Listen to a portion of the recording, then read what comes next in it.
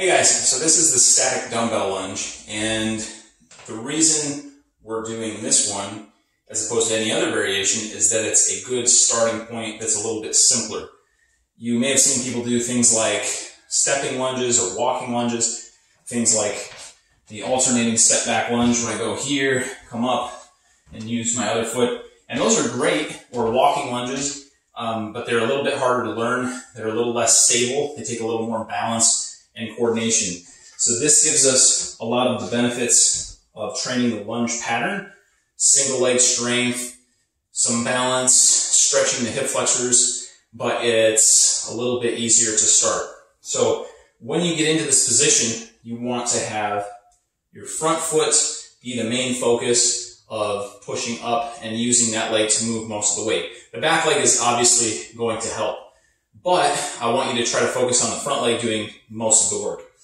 The front leg, we are going to have even pressure through the entire foot. Try not to let the heel come up. The back foot has to be on the ball of the foot. Both knees are going to bend. How far you go down on this, I want to stress this point, is up to you.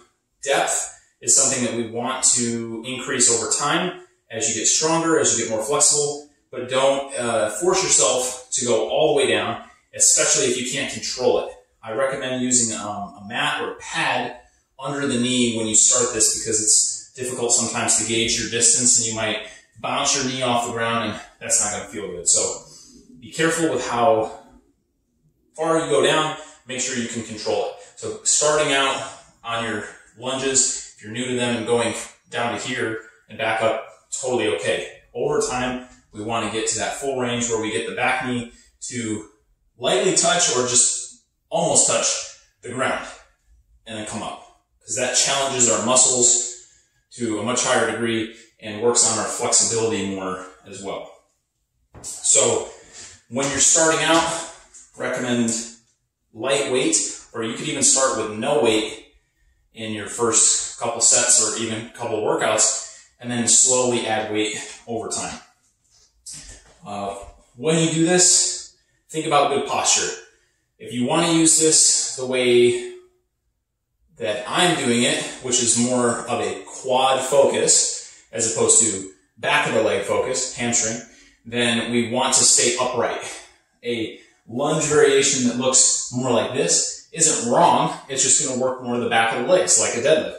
This one we want to stay up, and that way you are going to focus on the muscle right here and on the back leg as well. So keep your shoulders over your hips as much as you can, and as you drive up, staying nice and upright.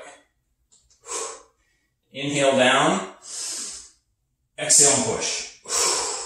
Inhale down, exhale and push. Keeping the core nice and tight. When you set up your stance, you want to have your feet about hip width, maybe shoulder width. We don't want to be too wide, because then the knees are going to be doing funny things, drifting in. But we don't want to be on a tightrope either, because this is going to be very difficult to balance. Could be potentially dangerous when you have weights in your hands. So we want some width there, just for balance. And the knees are going to track over the ankles in line with the hips, like so. Give it a shot, guys. That is our static dumbbell lunge. Hope you like it. It's a great builder of the legs. Let me know what you think, and I'll see you in the next video.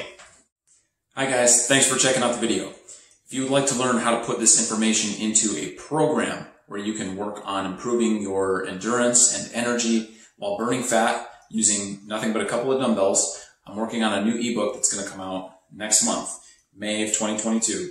And if you go to my website, everythingbutthegym.com, it'll be there in the shop. And if you sign up for my newsletter, also you can do that on my website.